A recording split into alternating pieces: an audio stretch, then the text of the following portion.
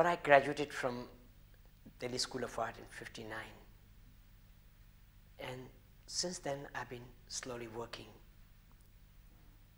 And for some time, there was a gap for various reasons. But then, from '63 onwards, I think, I was into drawings and painting. My earlier period was very, like charcoal drawings and very abstract drawings with little wash, like a gray and black and deep browns, and they were mainly on papers. Yeah, little later I came to oil, but earlier period I was working with Chinese ink crayon, but most of them were black and white. Most of them, just a little bit of color. But before '59, when did it first strike you that you could become an artist and join an art school?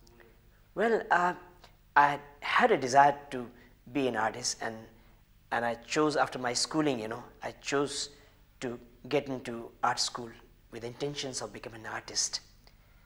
Success or failure, that's a different part, but I did get into it. It's been a long journey since '59. Can you give us a brief idea of what kind of works you've done over the years and where you've gone with your works, where have they been displayed?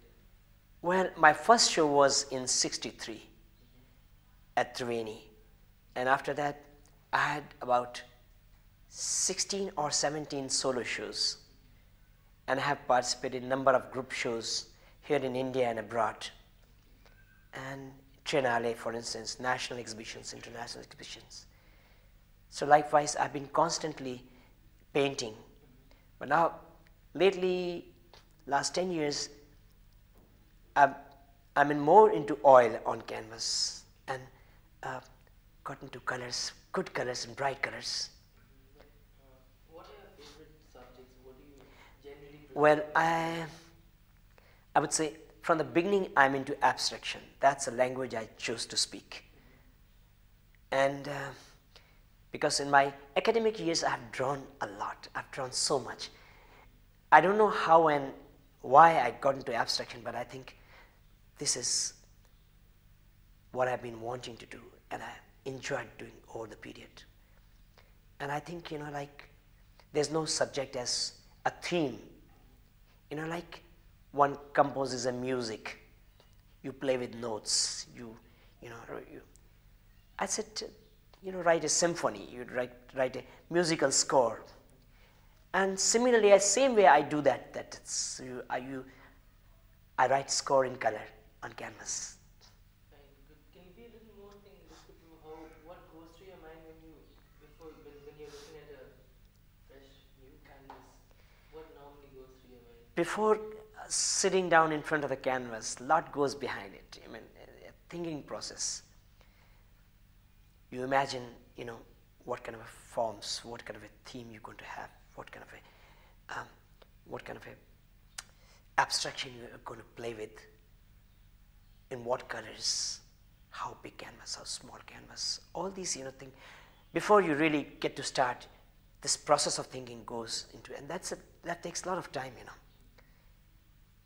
because you cannot be wasting the canvas and the colors just by experimenting. You have to be very clear in mind before you get to the work. You said you had your last solo art show 2 years ago. It's been basically the art show tomorrow is a collection of work of the last 2 years. Can you tell me what theme you've chosen? What are you basically? Well, the last show I had was exactly 2 years before, '98 February.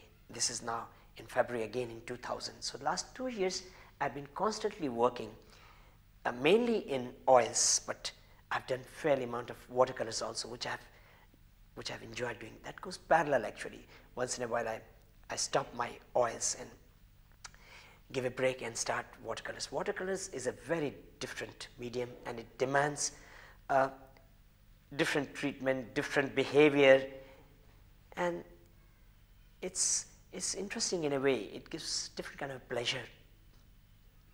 But come back to the theme. Have you chosen a particular subject for tomorrow's show? No subject. It's all abstraction, and I play with. It's like alap in color. It's You know, it's like a melody in color.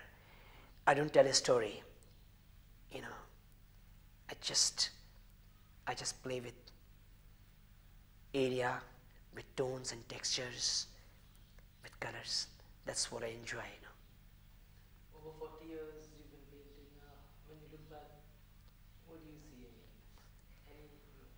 How do you look back? Well, looking back, in a sense, there have been a lot of struggle over the period. Sometimes it's a good response, sometimes it's bad, but you don't stop painting, you continue. The process is continuing, you know. Even sometimes there's a bad phase, you don't want to stop working. And lastly, when you are a very well-known artist today, and how do you look at the contemporary arts scenario in the country? Well, today the contemporary art in India is, I think, fairly good. It's, you can say some of the senior painters are really doing good work to the international standard. They are really good work. I mean, we are, I think, on a very international platform. Even the young painters are doing good work, very good work. Thank you.